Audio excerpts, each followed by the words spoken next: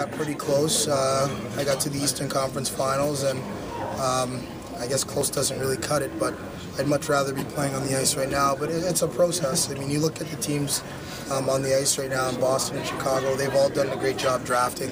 And I mean, the draft is so important in terms of players that you pick up and the late round picks. I mean, you look at this team, I mean, with Taves and Kane, and in Boston with Seguin and Marchand, and there's some great players, you know, on both teams that they've acquired all from the draft. So, I mean, we're in that stage right now where we're rebuilding, and we have to be patient with the process. But at the same token, I think we surprised a lot of people last year, and we're looking forward to next year.